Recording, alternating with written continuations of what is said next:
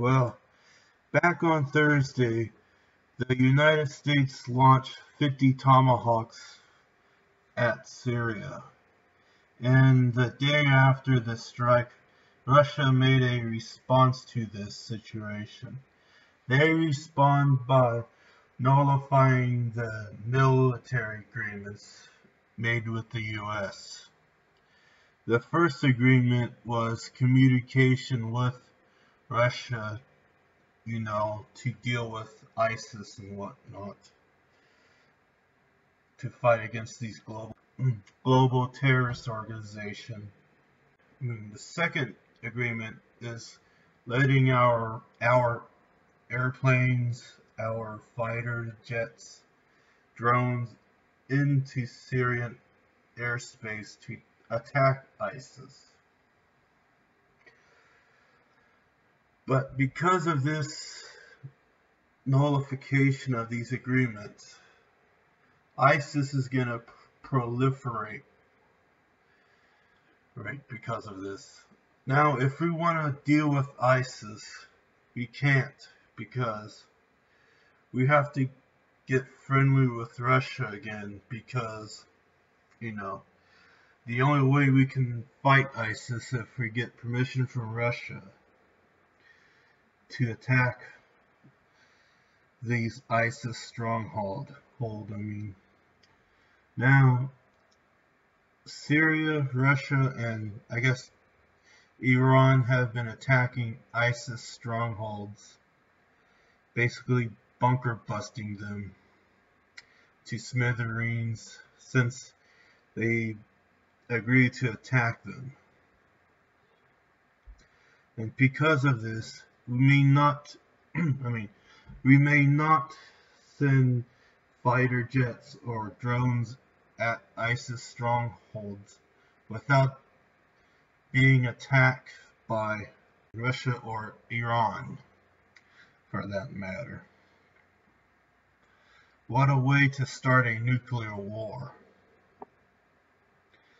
Now this new Cold War that's been going on, which it is a new Cold War,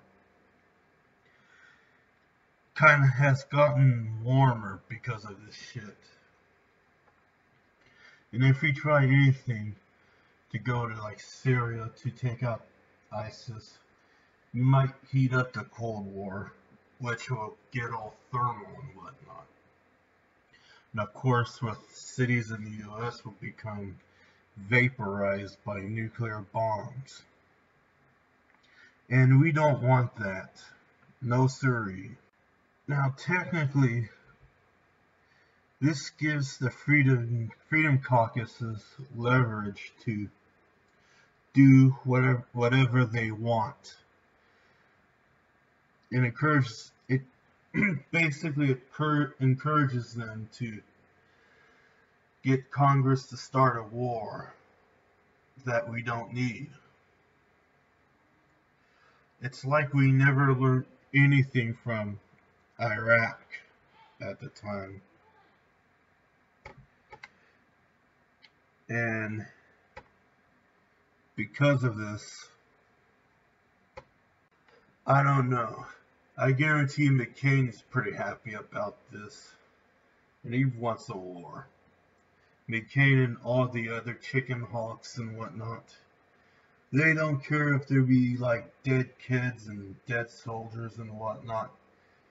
Or people dying in the fucking desert to the point where they start bleaching in the desert sun because of this. They don't care.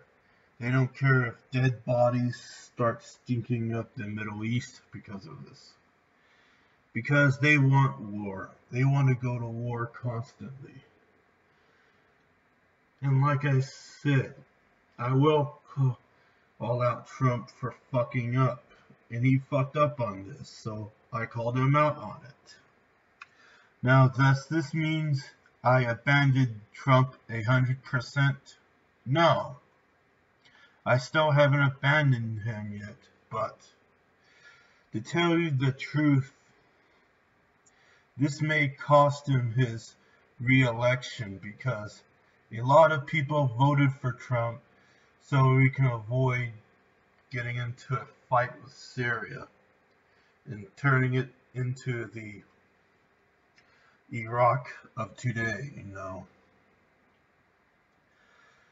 Same, or turning it into Libya, like we did when we killed Gaddafi. Because look at Libya. It's a fucking shithole now. Thanks, Obama. Thanks, Hillary, for destabilizing Syria. Thanks, W, for destabilizing Iraq. We don't need these proxy wars. They do no good for us. Now, some people are saying that these 50 Tomahawks launch at a Syrian airbase is a show of strength towards the Chinese. I don't think it is. And what makes you think the Chinese will be intimidated by us with that missile power? Maybe they'll be afraid that the United States might respond and nuke China and whatnot, but in order to keep China intimidated, we gotta keep doing that. I think it's kind of stupid to show power that way, because we spend like $90 million bombing Syria, which is another waste of money. And of course, Trump was doing like good for a while in office. Like, I think he prevented Ryan Care from passing, and I guess he was planning to like work on border security, simplifying the tax codes, and of course working on the economy.